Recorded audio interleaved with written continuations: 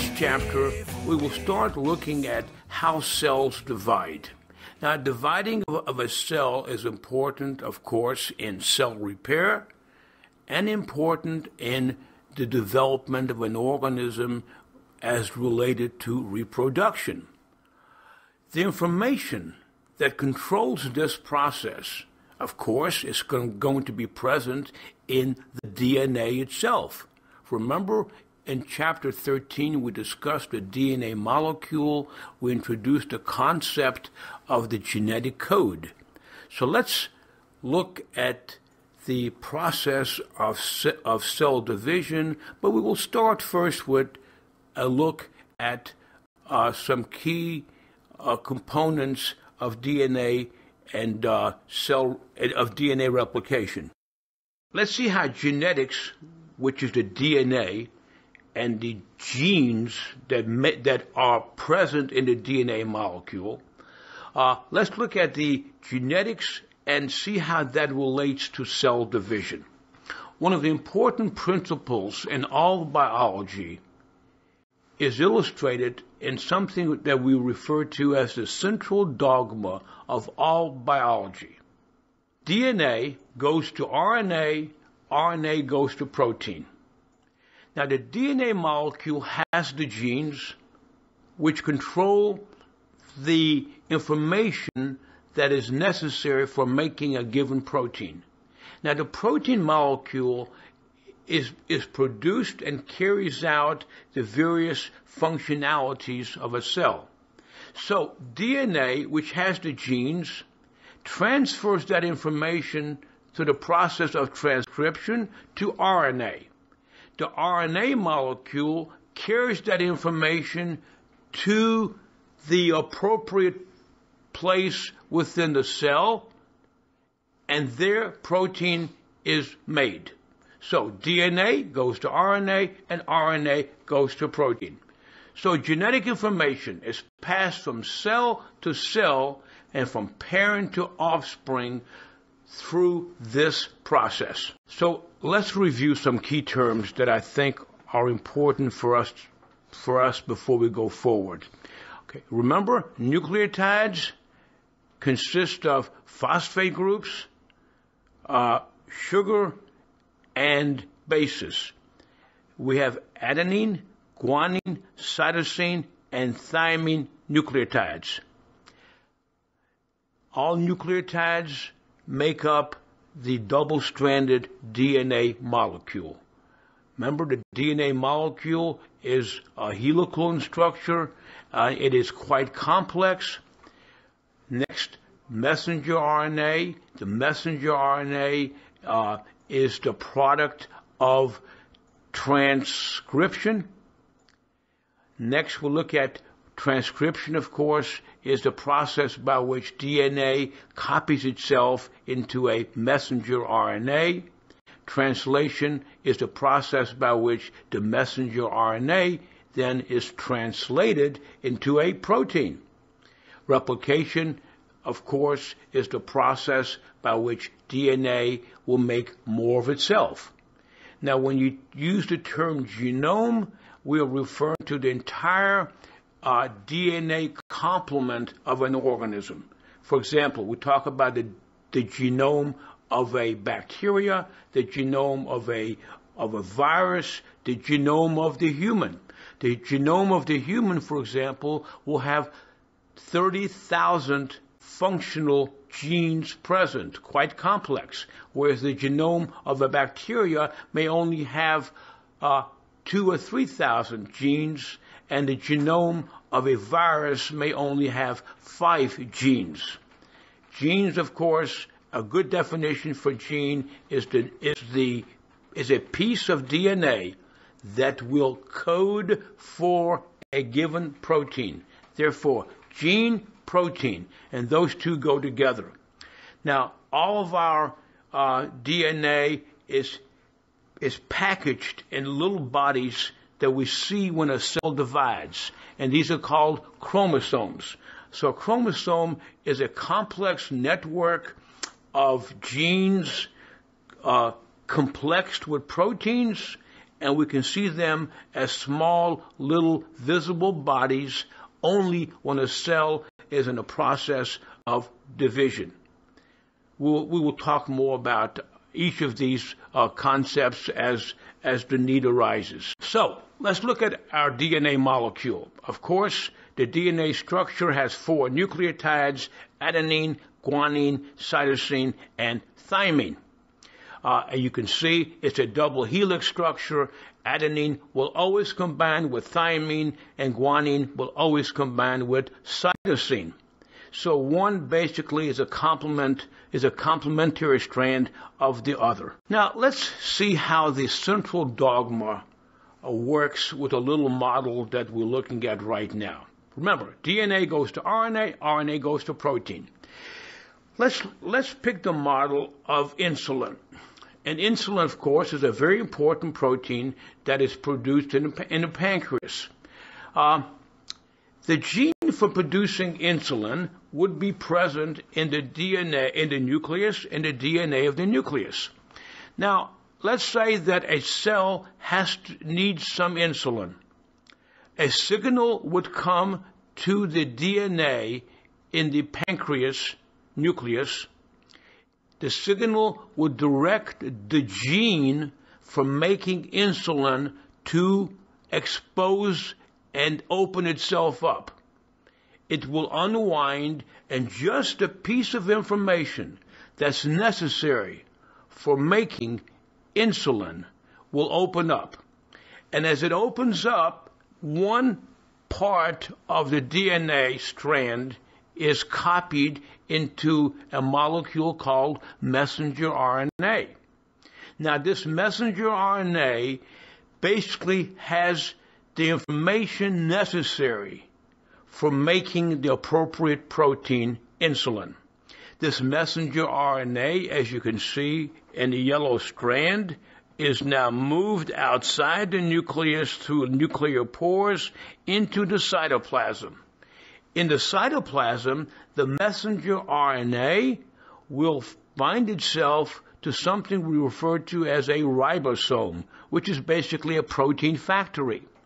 As the messenger RNA binds itself to the ribosome is able to read that information on the messenger RNA, and through the process of translation, it will translate that information into a protein molecule. The messenger RNA leaves the nucleus, goes into the cytoplasm, and attaches itself to a ribosome. Now, ribosomes are actually protein factories. As the messenger RNA hooks itself to the ribosome is able to read the information on that piece of RNA that tells it to make a given protein, in this case, insulin. Remember, a protein is determined by the sequence of amino acids that are present.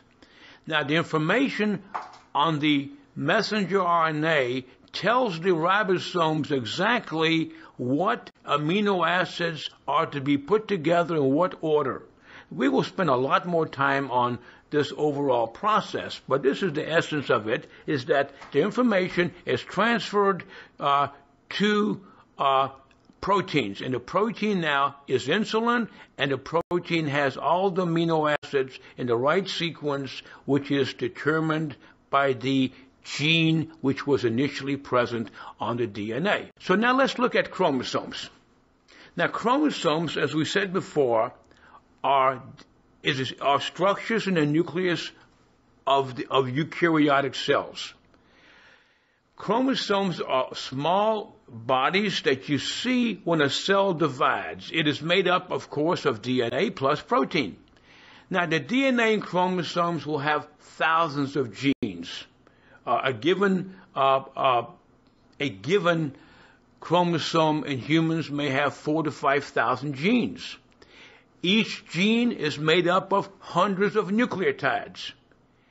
And each gene, of course, will direct a single protein production, like the example we just saw before, where a given gene for insulin directed the production of the molecule insulin.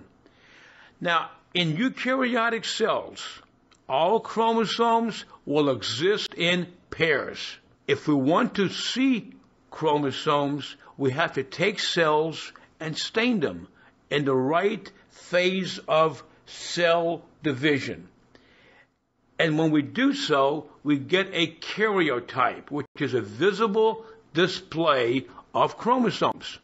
So I've given you a lot of material, so let's go forward and see how all of this falls in place. Okay? First of all, let's look at what chromosomes look like. As you can see to the right, we have a cell with 4 chromosomes. 1, 2, 3, 4. Okay? Each chromosome, if you look carefully, is made up of 2 chromatids. Now, we are looking at a cell that is in a process of division. So in preparation, the chromosomes have to double themselves. The DNA has to double in preparation for cell division. So we're looking at 4 chromosomes, but each chromosome is already preparing itself for division. So therefore we have 4 chromosomes, but we have 8 chromatids. Okay, so now looking at the but we still look at a pair of chromatids as a chromosome. So looking at starting from the right, we'll look at these 2 chromatids, and if we can unwind this, we can see this string-like, complex, rope-like structure that is embedded with proteins that hold it together and twist it around. We unwind it, and what do we get? The DNA molecule. So this just shows you the complexity of a chromosome. And of course, this particular chromosome will have lots and lots and lots of genes. So, in the process of cell division, the first thing that has to happen is the DNA has to double itself, or the chromosomes will actually double into chromatids. So, what happens first is the DNA, as you can see, starting from the top, will replicate. It will replicate to form 2 DNA molecules that are identical. Now, once this happens, a cell will then undergo a process we refer to as mitosis, which is nothing more than a separation of the DNA molecules that we see that have replicated. So now we have 2 cells with 2 identical DNA molecules. Now, the next process that takes place in cell division is the process of cytokinesis, where the rest of the material in the cell is divided. Now, that material would be mitochondria, Golgi apparatus, proteins, and various things that are necessary for the functionality of the cell, and eventually you end up with 2 new cells. So you can see, we start off with 1 cell, the cell DNA doubles, the DNA breaks apart into 2 separate parts, which falls into the process of mitosis, and finally the rest of the material gets separated, and we get 2 cells that have the identical components of DNA. So this is what happens during the process of cell division. So let's look again as to what is going on during this process of cell division at the DNA molecule. The first thing that happens is the DNA has to replicate. Now, this process occurs by the DNA unwinding, and each strand will now make another copy of itself. So you end up, as you can see, with 2 new double-stranded molecules of DNA. To see how this correlates with a chromosome, let's look at a chromosome, a single chromosome. Now, I'm showing you a single chromosome, but in reality, you can never see a single chromosome that looks the way I'm showing you to the right. But for illustration purposes, okay, we can see we have a single chromosome, And when the cell is ready to divide, that chromosome will form two chromatids. Look to the left and see what is really happening. To the left, you can see that the DNA is going through a process of DNA replication. And as you can see, DNA replicates, forming two molecules, and to the right, we end up with two chromatids. But still, when you see an X structure like that, that is not an X chromosome. That is one chromosome that consists of two chromatids. And you will only see this, you will only see a chromosome during the process of cell division. This illustrates my point. To the left, we're looking at a cell.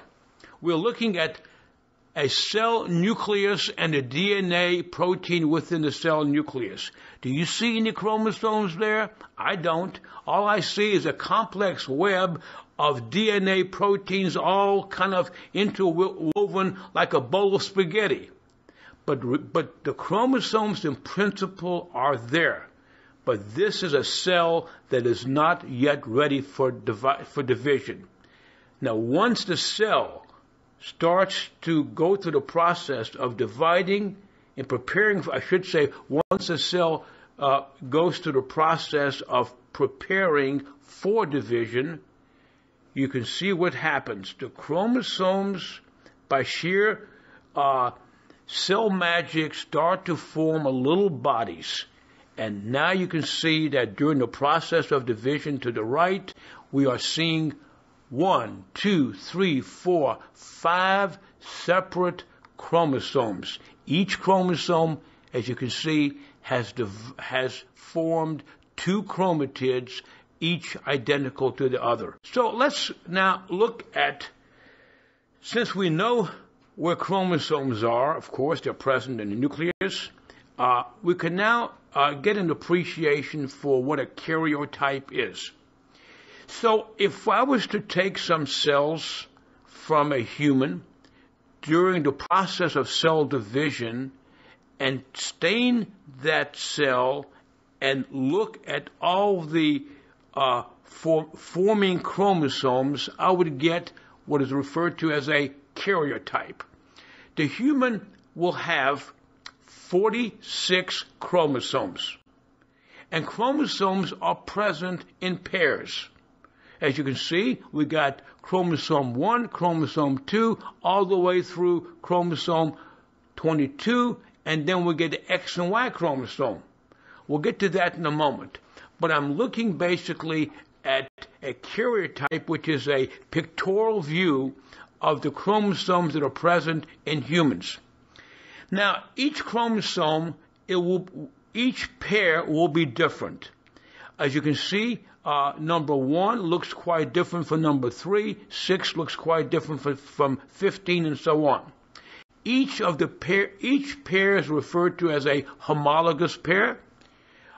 Each pair consists of a chromosome that had come from the mother, and one had come from the father. So all of us are made up of, every cell in our bodies consists of 46 chromosomes, 23 pairs, one of each pair had come from our parents. Another important point to mention is that when you look at chromosomes, especially to the bottom, you see that the human karyotype has an X and a Y chromosome. So therefore, that's not a true pair.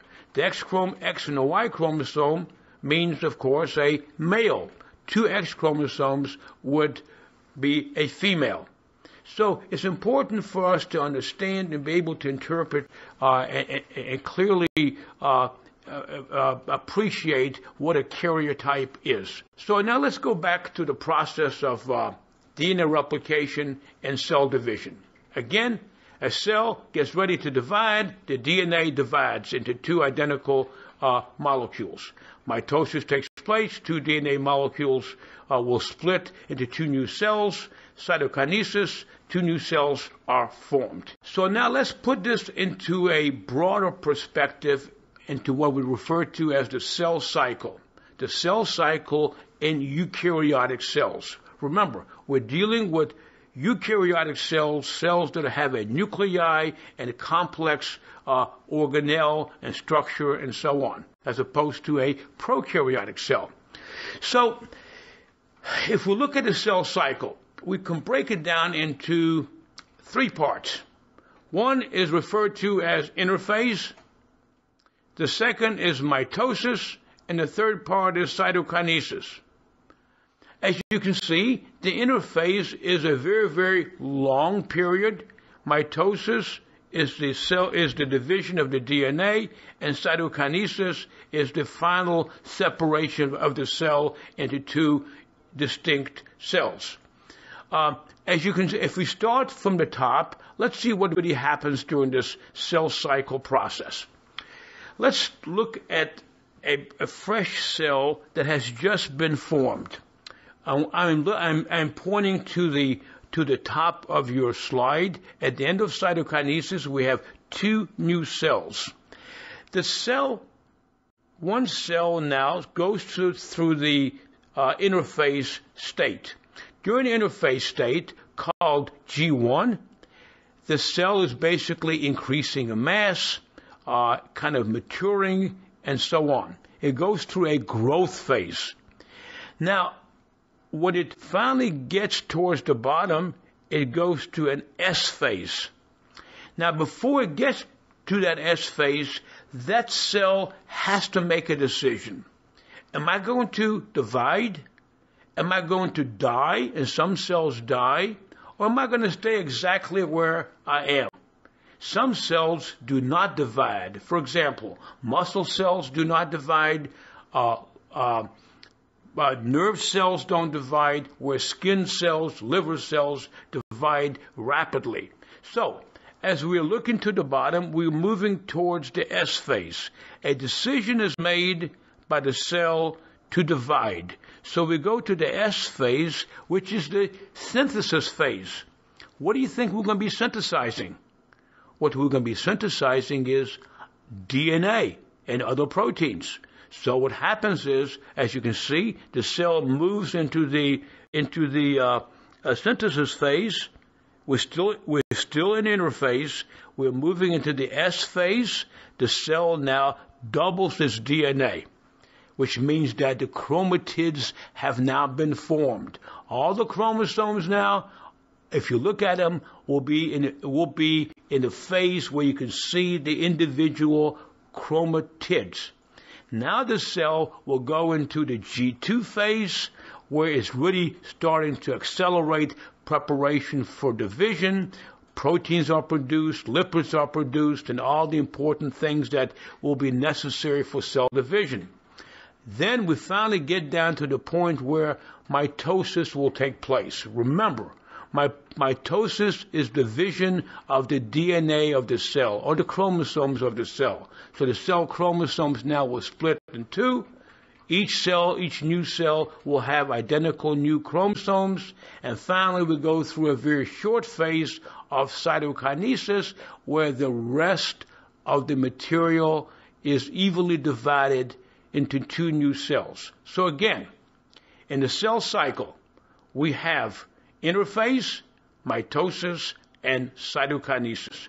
We start with a given component of DNA, and we double that, and we end up with two new cells. So now let's look at the important details of how mitosis and cytokinesis takes place. We will start with a cell that is at the end of interphase. At the end of the interphase, we're looking at a cell. The DNA is not quite yet visible, but the DNA is probably doubling. We can see pairs of centrosomes that are being formed to the left. And let's now move into the first important phase of mitosis, called prophase. We're going to be looking at prophase, metaphase, anaphase, and telophase. And this is a good division as to what is really happening during the process of mitosis. Keep in mind, prophase, metaphase, anaphase, telophase is an artificial distinction that we put in place just so that we can study the process.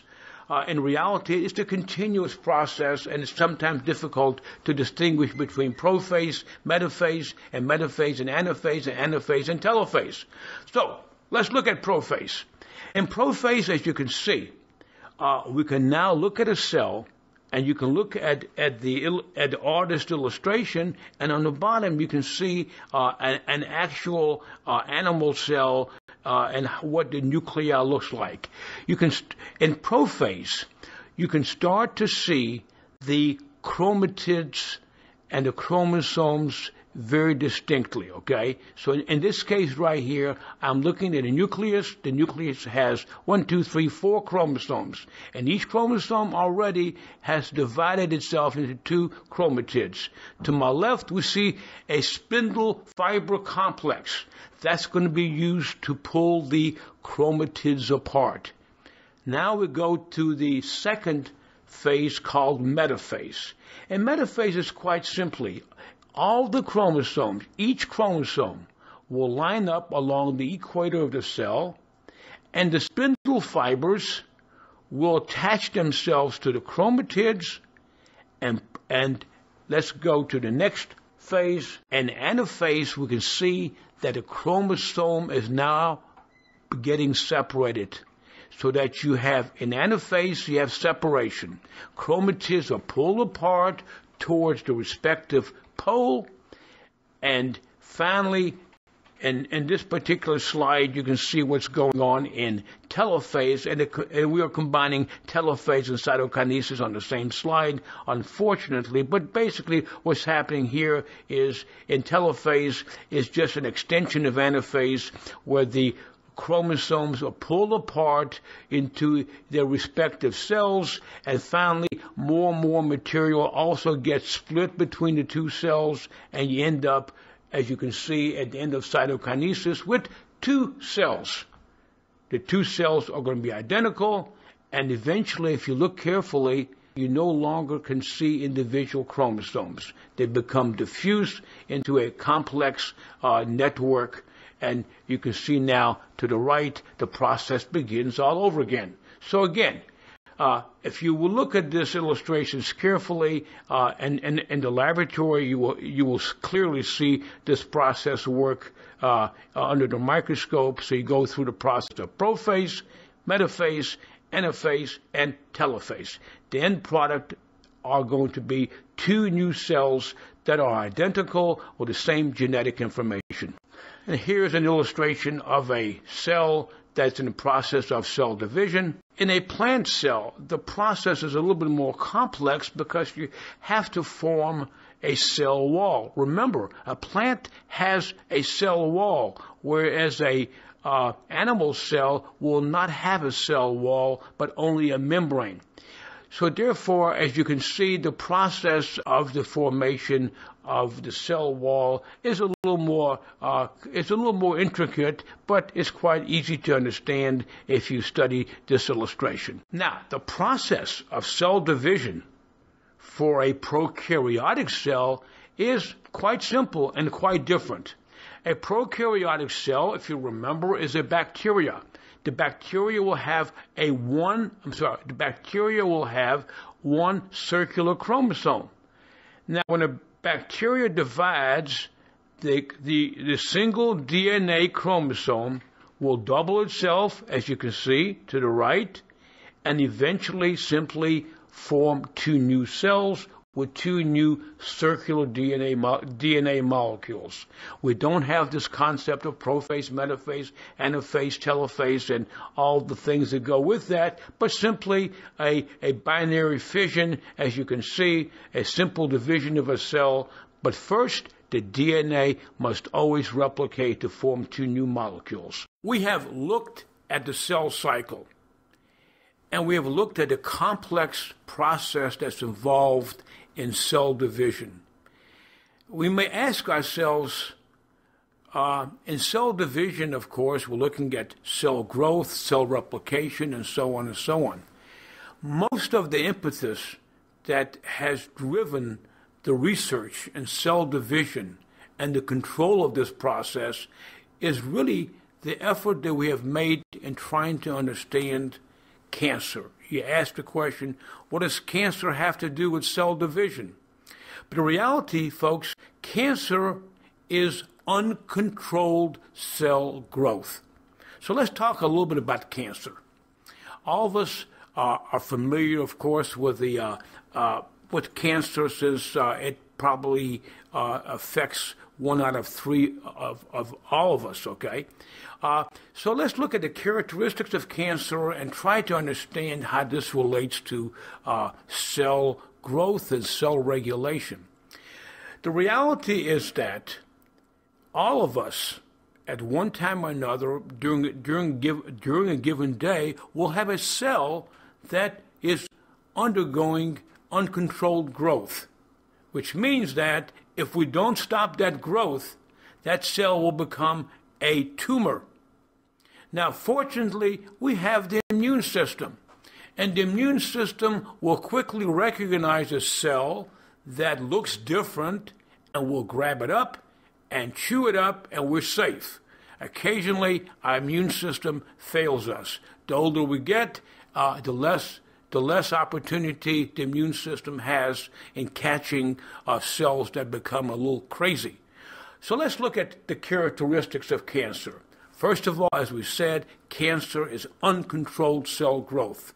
Normally, when you have a tissue injury, cells will grow. They will grow in a planar fashion. They won't just suddenly grow and form a gigantic tumor on your skin. Instead, what they'll do basically is form a nice pink layer, and everybody feels good about the whole process of healing. However, in cancer, the cells somehow fail to communicate. Instead, what happens is you get uncontrolled cell growth, which of course is no good because it leads to a variety of problems.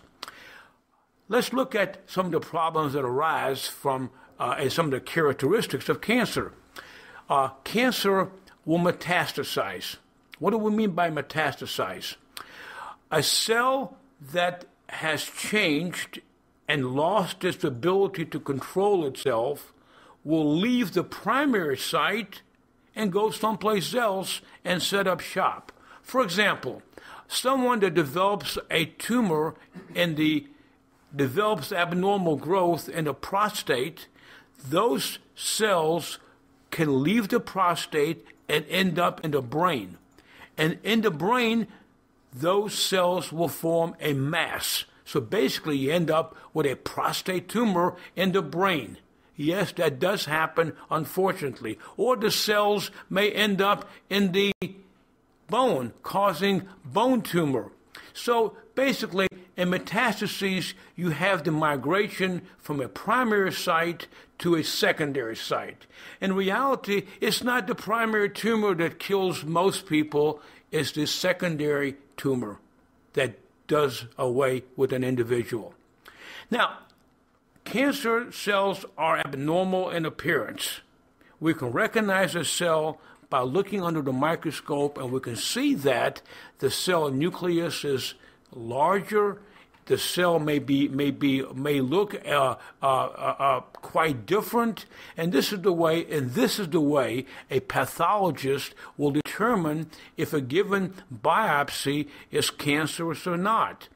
During surgery, a piece of tissue is taken, sent to the laboratory. A trained pathologist will look at the tissue and make often a subjective analysis of the tissue and determine if it is malignant, quote, or not, and maybe even stage it. Only trained people can do a very good job at this. But the important point is that cells are abnormal in a number of ways, and they can be detected through microscopy and other testing techniques. Third, another important characteristic of cancer is that cancer is under genetic control. Now, what we're saying is that every cell is controlled through a series of genes, oncogenes and tumor suppressor genes.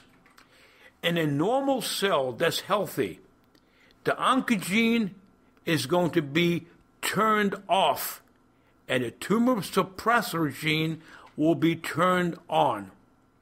In a cell that becomes cancer, guess what happens? The process gets reversed. The gene that suppresses tumors is turned off, and the gene that allows tumors to form, the oncogene, is turned on. Now, this theory has significant legs to it, and there's a lot of work around this process trying to understand and control cancer. So basically, how does a tumor start? It's basically often instigated through a variety of carcinogens. Now, carcinogen may be a virus, it may be a chemical, it might be an environmental energy source like UV light and so on.